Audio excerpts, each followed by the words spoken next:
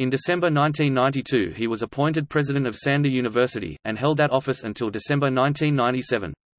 In December 1992 he was appointed president of Sander University, and held that office until December 1997.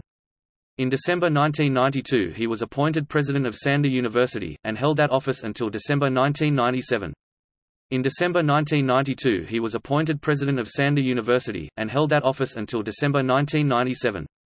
In December 1992 he was appointed president of Sander University, and held that office until December 1997. In December 1992 he was appointed president of Sander University, and held that office until December 1997.